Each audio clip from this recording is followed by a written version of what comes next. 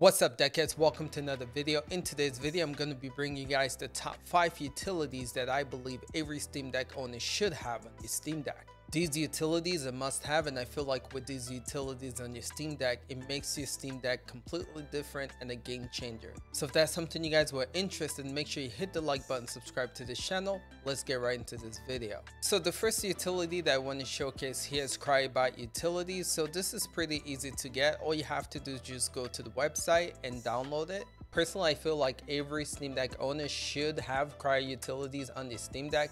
And I believe going forward, this is something that Valve should actually make to work on all the Steam Deck. With Cryo Utilities, you should get better performance on your Steam Deck when it comes to some games. Now, this doesn't work for every single game, and I have seen some games actually benefit when it comes to performance using this. So I would just encourage you guys to take a look at it, and this is one that I feel like should be a no-brainer if you want your games to run better on the Steam Deck. Now, the second utility is one called EmuDeck, and this one's pretty easy to install. Now, again, I've done a video showcasing how you can install this one, so I'll link it in the description below. But something I love about EmuDeck is that if you're into emulation, this does a good job just simplifying the whole process of emulating on your deck. All you have to do in this one is just go and download it and give it permission, and with that, it does create a whole folder dedicated to emulation. And then all you have to do is just drag and drop your games into those folders, and it should work pretty easily. But there are some emulators that you do have to do extra stuff with. For instance, if you're trying to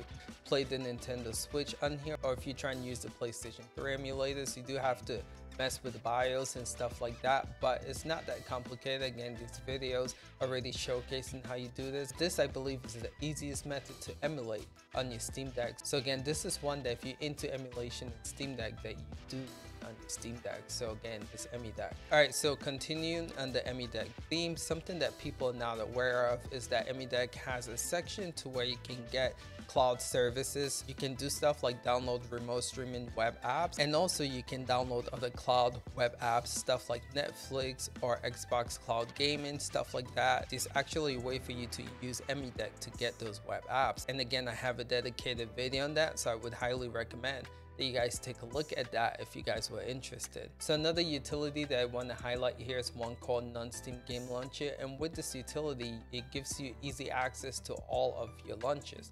So for instance, stuff like Epic Games, stuff like Amazon Games, stuff like Battle.net. If you were interested in all these launchers, this method just brings it to you with a click of a button. It's pretty easy. Again, I've done a video showcasing how you can do this. I'll link it in the description below, but this is an easy method for you to get all of your launchers on the Steam Deck without having to mess around with your device a lot.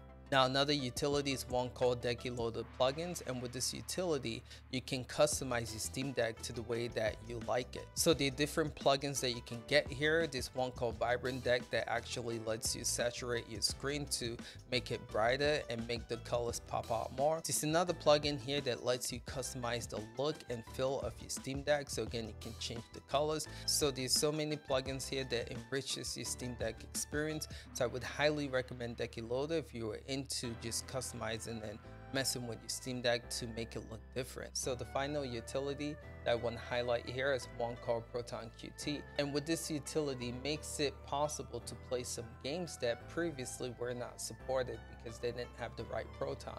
So I've noticed with Proton QT, there are games that just doesn't work, and if you use Proton QT, this actually makes the game work. So I would highly recommend this if you guys are struggling to launch a game on the Steam Deck, it might not be working. Check out Proton QT. This one's also easy to install on your Steam Deck. Again, you just go to the Discover store and look up Proton QT, install it, and you're good to go. And then Proton QT, you just have to download the latest Proton GE, and that's it, you're good to go. All you have to do is just go to game profile and choose that, and that's it, and you're good to go. So again, check this one out. If there are games that are struggling to launch in your deck, give Proton QT a try. Alright, deckheads, that's all the utilities that we have for you guys, but let me know, did you guys find this video helpful? Are there other utilities that are not listed in this video? Let me know in the comments below so others can find it. But hope this video was helpful. We'll catch you guys in the next one. Till next time, little deckheads.